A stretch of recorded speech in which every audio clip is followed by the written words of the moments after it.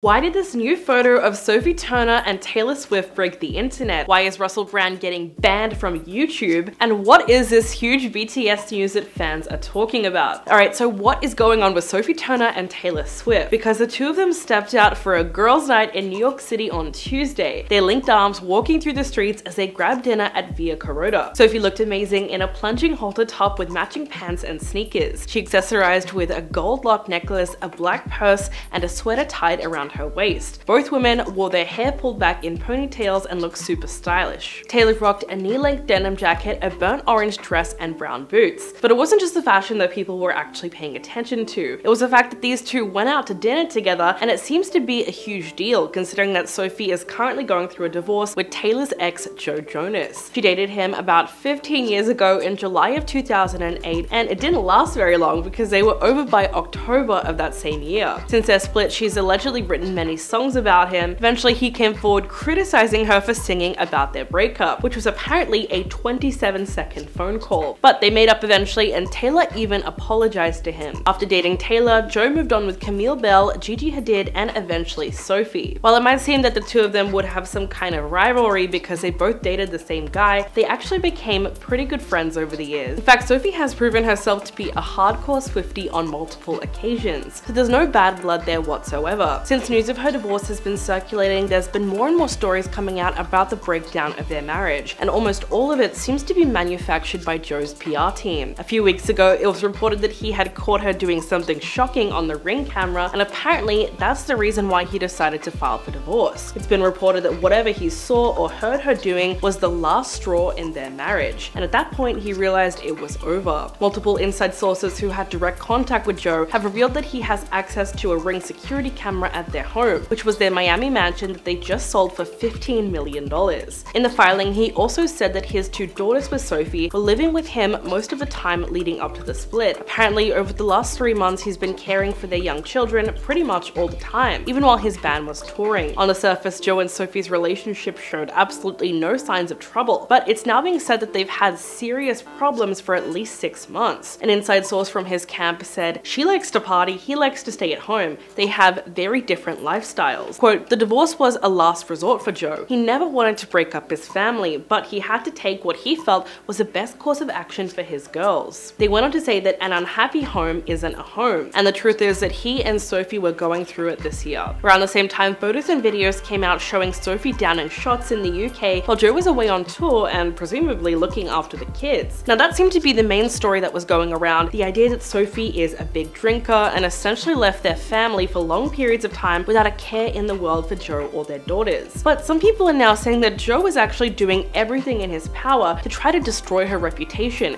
and paint her as a bad mother. Because there's a TikTok video that's been floating around from 2020 where he admitted that his wife was the homebody in the relationship. And for many years now, Sophie has talked about enjoying her downtime at home. During the pandemic, she did an interview with Conan O'Brien where she talked about how much she loves staying home. So that kind of contradicts the person that Joe was painting her out to be. And out of the two of them, he's been the loudest when it comes to speaking about this divorce. He was also the first one to be spotted without his wedding ring on, as far back as August 11th when he was photographed picking up an iced coffee in New York City. On Instagram, both Sophie and Joe posted a joint statement talking about their split. It said, "After 4 wonderful years of marriage, we have mutually decided to amicably end our marriage. There are many speculative narratives as to why, but truly, this is a united decision, and we sincerely hope that everyone can respect our wishes for privacy for us and our children." As nasty as all this is getting, it's good to see that Sophie is really living her best life at the moment. She was recently photographed filming her upcoming show called Joan in Spain. She looked very happy on set this week and was spotted kissing her co-star Frankie Delane in a flirty scene. Yes, she's been very quiet on social media lately, but in this situation, that kind of proves that she's the one winning. Now, did you know that Russel Brand has actually been banned from YouTube? That's right, YouTube has decided that he will no longer be able to make money whatsoever on the platform. This news comes after several women made allegations of SA against him, and more stories about him just keep coming out. His YouTube account, which has around 6.6 million subscribers,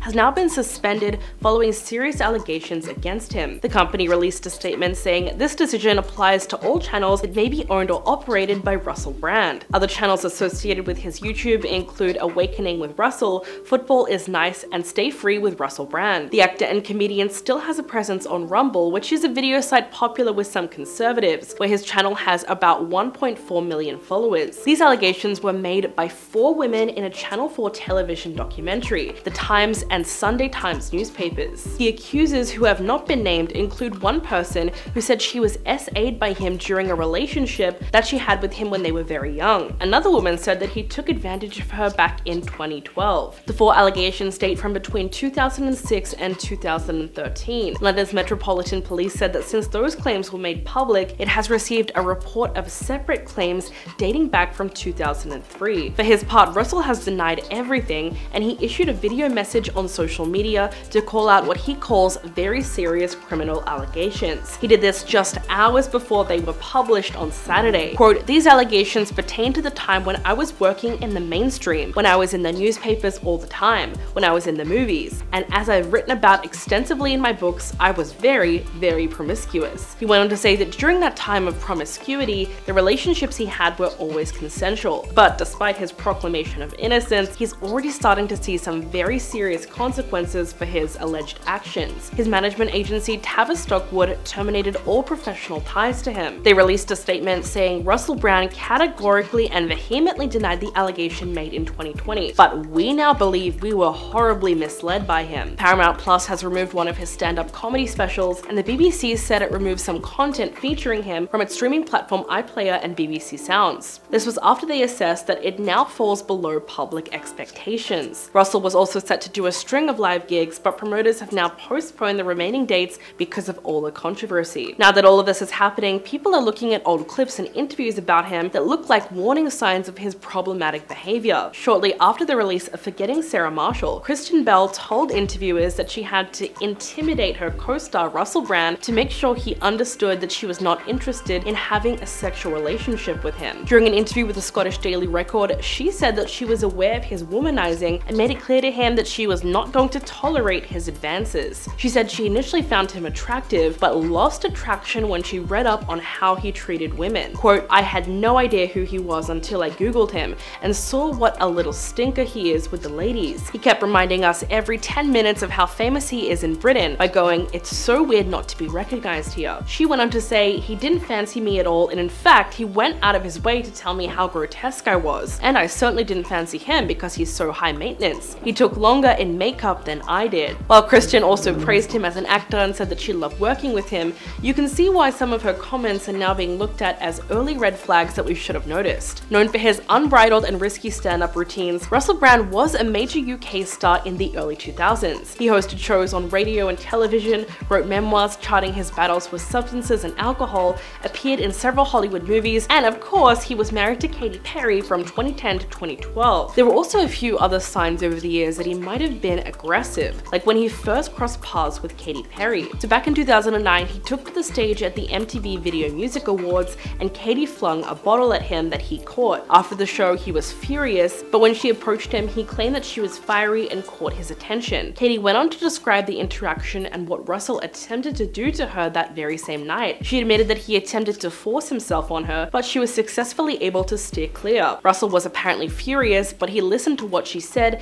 and then walked away. 4 months later, and they were engaged. Now, Katy might not have understood what was happening at the time, but considering the horror stories now coming out about Russel, she might have just saved herself from becoming another one of his alleged victims. Moving on, it's very good news for BTS fans. The 7 members of the massively popular K-pop group have all renewed their exclusive contracts with their agency Big Hit Music. The company released a statement saying the board of directors has completed their decision on renewing the exclusive contract of all 7 members of Big Hit's music artist BTS. After making their debut in June of 2013, all 7 of the BTS members renewed with Big Hit Music in October of 2018, more than a year before their original contracts were set to expire in 2020. This is a second contract renewal from all the members, marking their continuation as a band following their military enlistment duties by around 2025. Following the news, RM posted a photo of his contract as well as a message to the army on Instagram. He wrote, "We can't wait to see what they do after they're all back together. One by one, each of the 7 members of the group is enlisting in the South Korean army for mandatory service. They will all wrap up their military duty by 2025 and then reunite as a band to make some more music." Recently, Suga started his enlistment process, and he will be the 3rd member of BTS to start his service after Jin and J-Hope. In South Korea, Korea, all able-bodied men aged 18 to 28 are required to serve in the military